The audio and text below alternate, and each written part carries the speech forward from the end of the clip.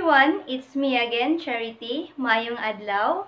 And for today's video, we will learn more Cebuano words and phrases. Now let's begin with the easiest words. The Cebuano word for yes is, that's right, only 2 letters, O and O. Oo. But sometimes we are lazy, so we just say O, but kind of prolong, O. So once again, the Cebuano word for yes is oo, or it can be o. Oo, o. And the Cebuano word for no is dili. Repeat after me, di-li. Di-li. Dili. Now we have the Cebuano word for don't, and it is ayaw. The Cebuano word for don't is ayaw. Repeat after me, ayaw. Ayaw. Ayaw. And the Cebuano word for thank you is salamat. Repeat after me, salamat.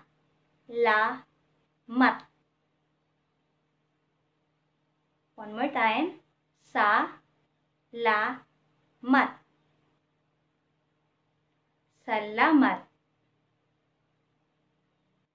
The Cebuano word for thank you so much is salamat kaayo. Repeat after me, salamat kaayo. One more time, salamat kaayo. Salamat kaayo. The Cebuano word for thank you very much is daghang salamat. Repeat after me, daghang salamat. One more time, daghang salamat. Daghang salamat. Before we proceed to the next set of words and phrases, let us review first what you have learned today. First, we have oo. O, o. Oo. Or it can be o. O. Next, we have dili. Dili. Dili. Another, ayaw. Ayaw. Ayaw.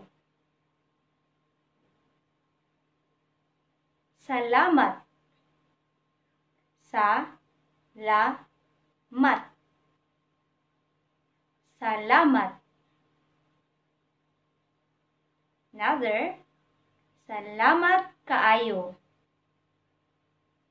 Salamat kaayo. Salamat kaayo. And daghang salamat. Daghang salamat. Daghang salamat. You did great. So now, let's have a short quiz, shall we? Number 1. What is the Cebuano word for thank you?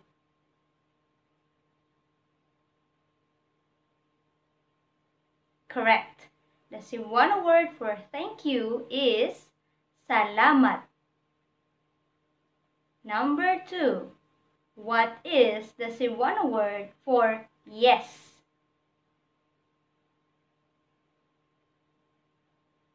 That's right. The Cebuano word for yes is oo, or it can be o. Number 3. What is the Cebuano word for thank you very much?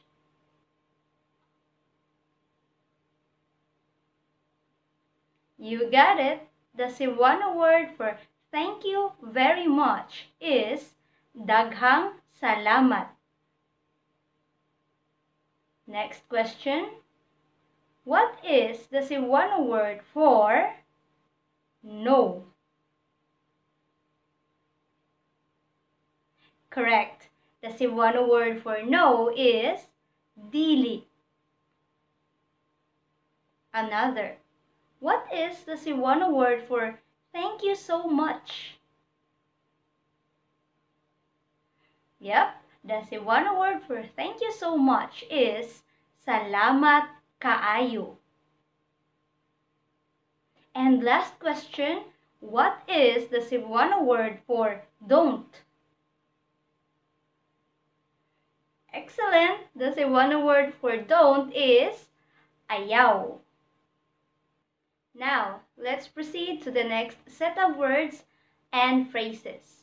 And the first word or phrase that I'm going to teach you is the word please. The Cebuano word for please is palihog. Repeat after me, pa-li-hug.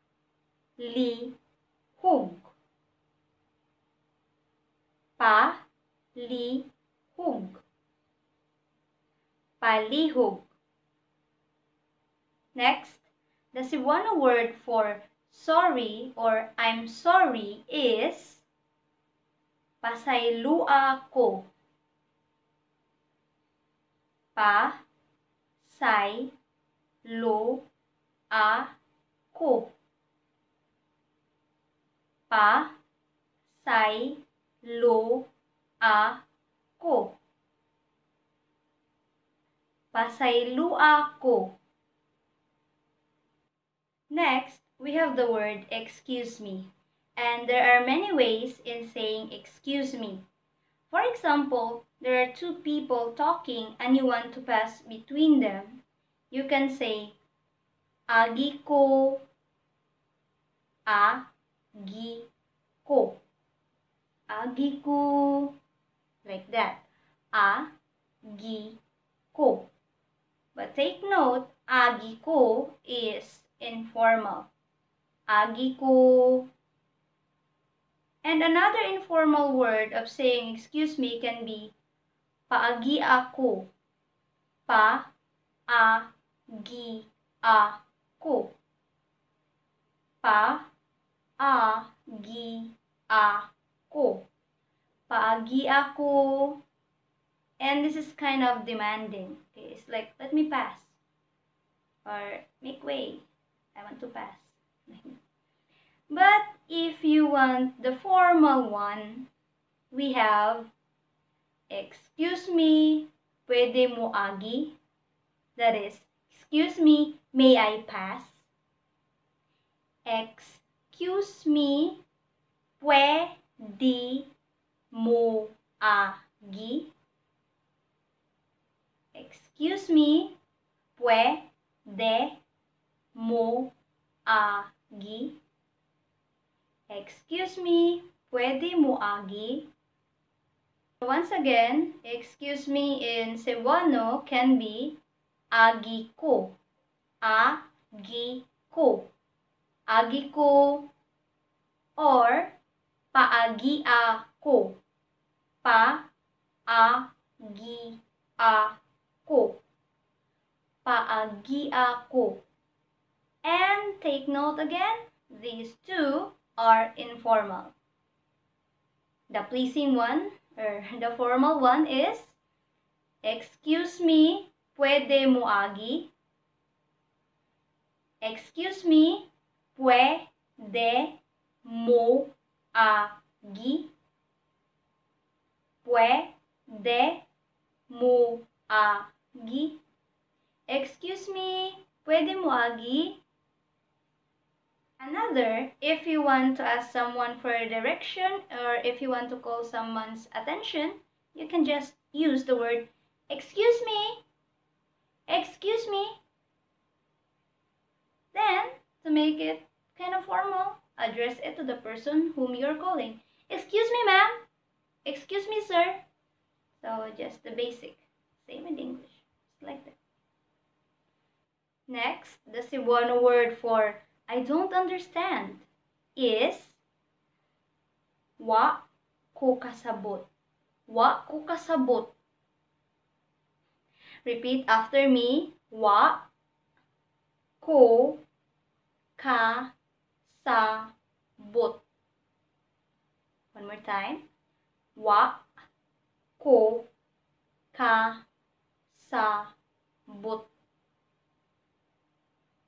Wa ko kasabot. I don't understand. Wa ko kasabot. Wa ko kasabot. And the opposite for I don't understand is I understand, which is in Cebuano, it is nakasabot ko. Nakasabot ko. Repeat after me. Na-ka-sa-bot ko. One more time. Na-ka-sa-bot ko. Nakasabot ko. Or it can be if somebody asks you, do you understand? You will say, oh, nakasabot ko. Nakasabot ko.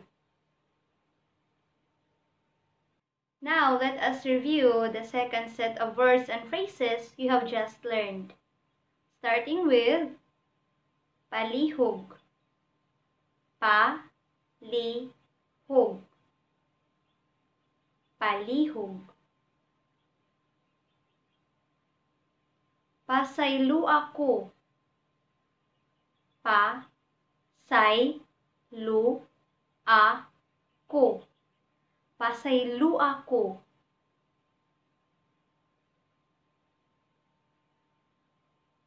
Agi ko. Agi ko. Agi ko. Paagi ako. Pa-a-gi ako. Paagi ako. Excuse me, pwede mo agi? Excuse me, pwede mo agi? Excuse me, pwede mo agi? Wa ko kasabot. Wa ko kasabot. Wa ko kasabot. Nakasabot ko. Na-ka-sa-bot ko. Nakasabot ko. I hope you had learned something from this video. And please don't forget to like this video. And if you haven't subscribed yet to my channel, please don't forget to click the subscribe button and that little bell thingy beside it so that you'll be notified on my next video about more basic Cebuano words and phrases. Salamat kayo for watching. See you on my next video. Adto na ko!